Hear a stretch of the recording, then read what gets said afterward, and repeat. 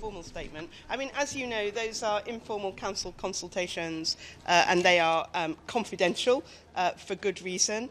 But today's meeting, we heard a briefing from Ambassador Heusgen of Germany in his capacity as chair of the 1718 committee. It was a good discussion.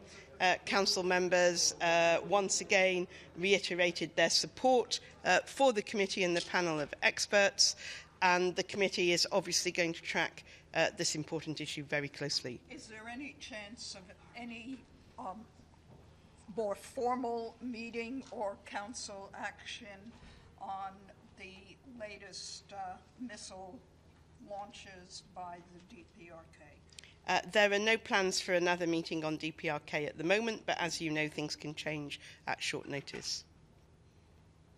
Good. Thanks very much. There no statement? There was never going to be a statement. That's an informal council consultation which is closed, so we weren't planning on any statement, so there isn't one. Did you discuss the recent missile launches?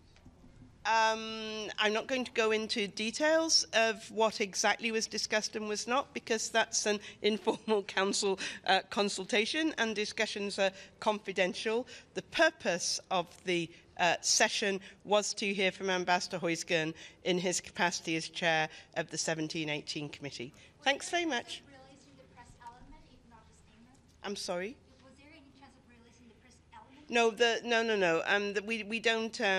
A press statement is a formal statement from the council, and that gets put on paper.